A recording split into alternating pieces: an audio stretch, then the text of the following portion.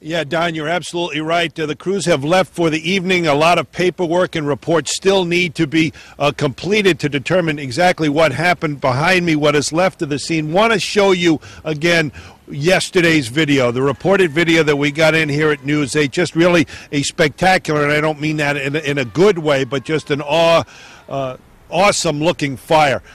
Witnesses say you could not see the house at 307 Howard Avenue. Once the flames started, that house quickly fell to the ground, crumbled to the ground amidst the heavy blaze. And now the insurance adjusters investigating, going through the rubble to determine the cause of the disaster. 3 houses affected, about 20 people now looking for a new home. Even those many people were affected who don't even live in these houses. They live a couple of houses away, and those houses didn't even sustain physical damage.